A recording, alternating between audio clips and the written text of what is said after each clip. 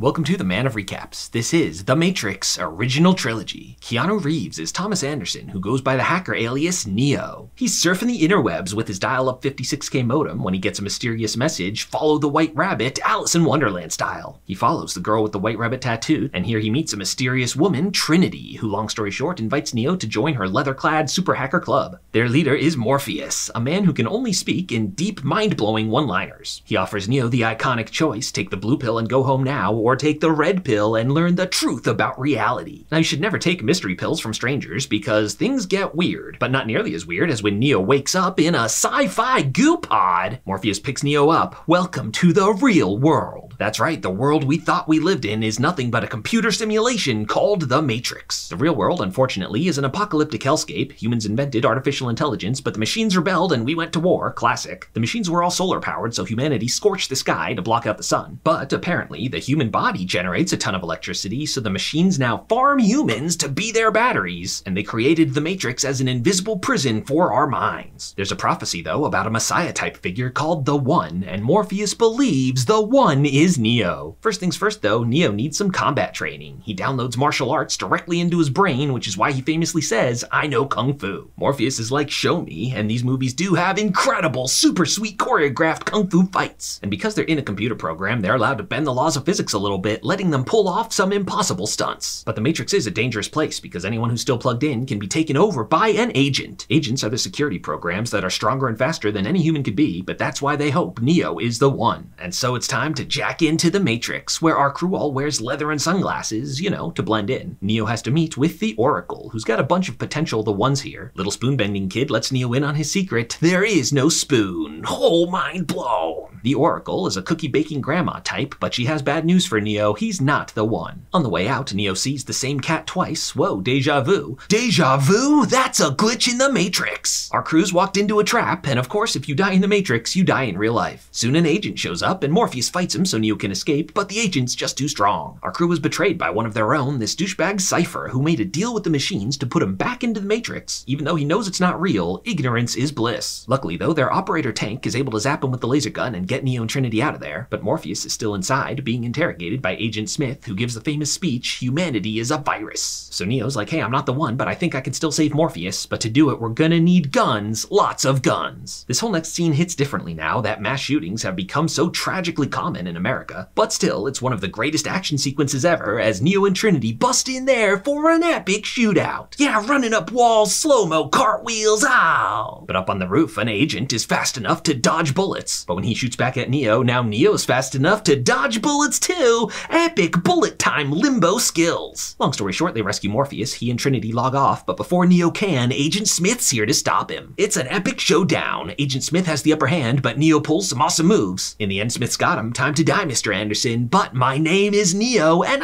flips out of there, defeats Agent Smith. But he doesn't stay dead, he can just possess the next person. And meanwhile, in the real world, the squid machines have found their ship. They can't blow their EMP while Neo's still jacked in. So it's a race against time as Neo hunts for a landline, but Smith was ahead of him and shoots Neo multiple times. He's definitely dead. But now Trinity's like, you can't be dead. The Oracle told me I'd fall in love with the One, and I'm in love with you, Neo. And it works. She sleeping beauties him back to life. He rejects death and is now a fully realized the One, able to stop bullets with his mind. Now fighting the agents is trivially easy. In fact, he sees the source code of the Matrix and knows how to jump in and delete Agent Smith. So he gets out in time, they take out the squid robot, and the day is saved. Neo is the One, ready to win the war, and also he can fly now. Next up is The Matrix Reloaded. In the real world, it's time to visit the last human stronghold, the underground city of Zion. It's a cool place where they like to throw retro-futuristic caveman techno raves. Now Neo is the One, but it would be pretty boring if he easily beat everyone, so the agents got some upgrades and they can still have sweet fights. He revisits the Oracle, who's like, I didn't technically lie to you, you weren't the One at the time, but now that he is the One, he realizes she's not human, she's a computer program. She's like, yeah, you know, it's just like people, there's good ones and bad ones, I'm on the side of humanity. So she tells him what to do next. He needs to find the keymaker to access the Matrix mainframe. But first Neo gets a surprise visitor because Agent Smith is back. Apparently he didn't delete him, he just freed him from his old programming, so now Smith can do whatever he wants. And he's learned a new trick, he can now copy himself, so it's the epic multi-Smith fight. Neo seems to have things pretty well in hand, but more Smiths keep coming, and pretty soon it gets out of hand. and Neo pieces out of there Superman style. So now they need the Keymaker, who's being held by a program called the Merovingian, whose vibe is a rich French douchebag. He doesn't want to give him up, but his wife's mad at him, so she leads him to the Keymaker, so now he has to sick his white dreadlock ghost brothers after them. Neo stays behind to fight the rest of his gang, and he can still stop bullets, super sweet. So it's time for the awesome chateau fight, where they all grab medieval weapons off the walls. Meanwhile, Morpheus fighting the Banshee brothers, but it turns into a big highway car chase that quickly gets wild. Morpheus has a duel, Katana vs SUV, and somehow Katana wins. Trinity grabs a motorcycle going against the flow of traffic, Morpheus fighting an agent on a semi-truck. In the end, boom, big crash, but Neo flies in there just in time to save him. So the Keymaker leads Neo to the secret mainframe door, and inside it's a room with a ton of TV screens, and he meets the architect of the Matrix. He's very verbose, ergo the anomaly inexorably arrived. But basically he explains that the one is the result of a rounding error, 0.00001% of people reject the Matrix. But he drops a big truth bomb, the machines know about the one and have planned for it.